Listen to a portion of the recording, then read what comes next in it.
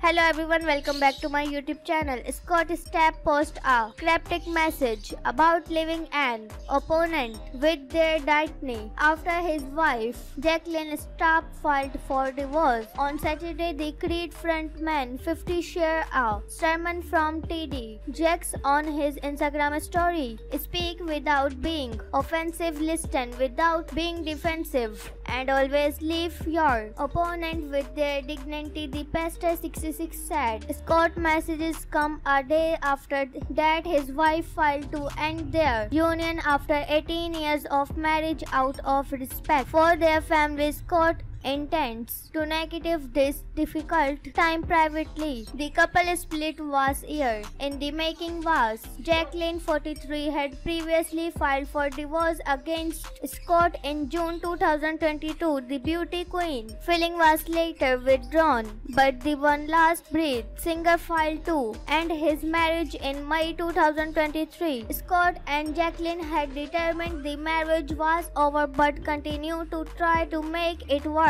Thanks for watching and subscribe my channel.